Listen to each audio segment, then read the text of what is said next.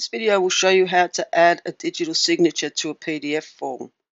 First of all, you need a form or some sort of PDF document. So here's a form that I found online that needs a signature.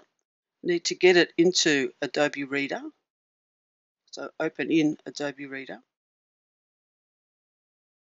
and open the editing toolbar. We'll navigate to the place where the signature needs to go. This is the signature. Tap where the signature needs to go and add the signature. I can't really move it, so you've really got to get it into the right place so you can move it.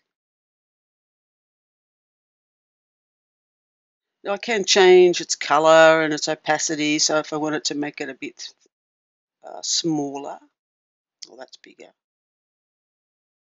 Thickness.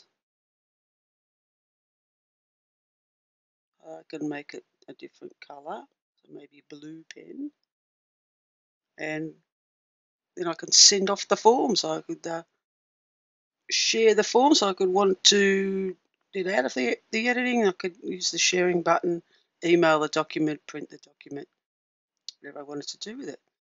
Now, if you don't have a signature, we'll go back in, and at the moment there is a signature, so you've got to tap where the signature needs to go. So let's just tap here. I can edit the saved signature and clear it, and then sign another one, either with my finger or a stylus. Save it, and now have a new signature. You can move it around. You can delete it.